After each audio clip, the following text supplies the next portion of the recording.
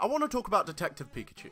In the world of cinematography, live-action video game movies are notorious for being kinda fucking whack! So the thought of them trying to bring Pokemon into the real world is a spooky prospect if it's not handled with the utmost care and consideration for the source material. I mean, just to give an example, my favourite video game series ever, Monster Hunter, is actually getting its own movie made right now, but the plot kinda sounds like a bag of shit, and that's really frightening.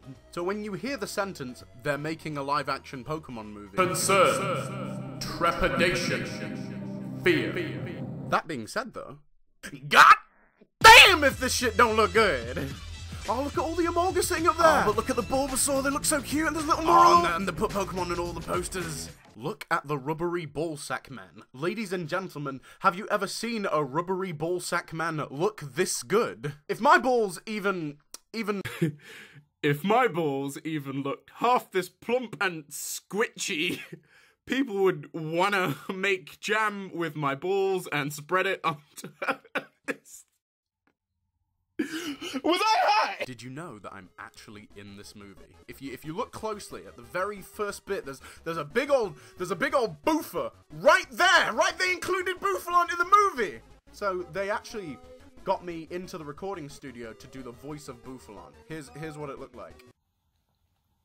Move. So let's talk actors. I've watched The Get Down a while ago on Netflix and I loved it, which means that by proxy, I am in love with Justice Smith. Oh, he's a sexy lad.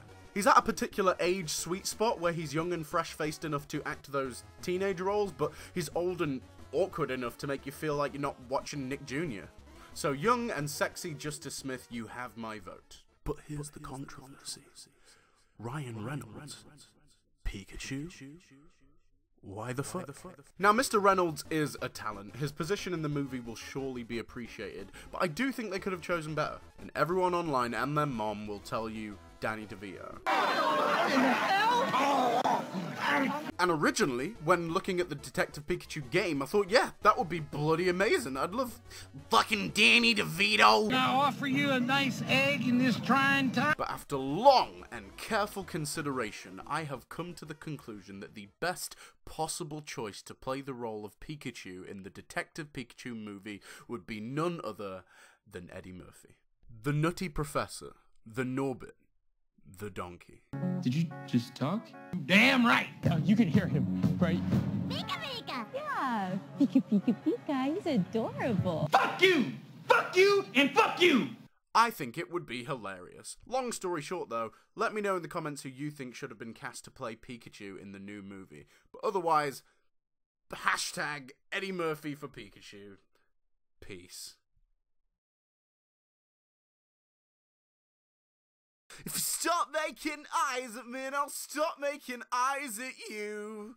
Someone never want me to, and I don't think you want me to. Your shoulders are frozen, shoulders are numb. You're an explosion, you're dynamite. Your name isn't real, but I don't care for sounding lights. Someone with the bangos. I bet that she looks good on the dance floor. I don't know what you're looking for romance for. I don't know what you're looking for. I said I bet that you look good on the dance floor. I don't know what you're looking for romance for.